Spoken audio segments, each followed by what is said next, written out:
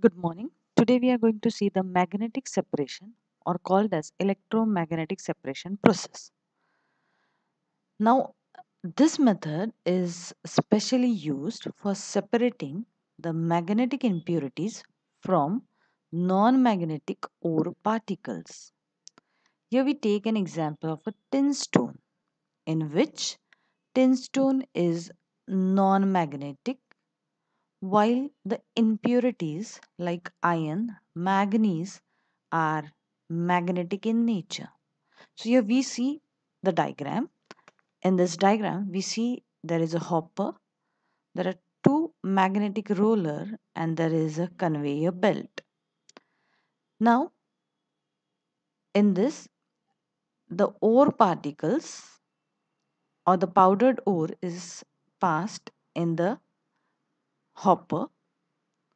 It is then made to fall from the hopper here from the hopper to the conveyor belt over the electromagnetic roller. Here you can see the magnetic impurities fall from the belt in a heap near the magnet due to attraction. Here you can see the magnetic particles, or we can say the impurities containing the magnetic or the magnet falls near the roller, whereas the non-magnetic ore particles fall in the separate heap which is away from the roller. Now this falls away from the roller, it is because of the centrifugal force.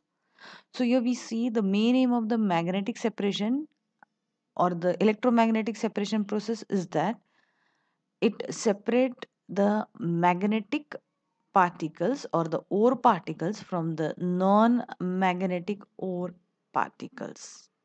This is the main aim or the principle of the magnetic separation process. Thank you.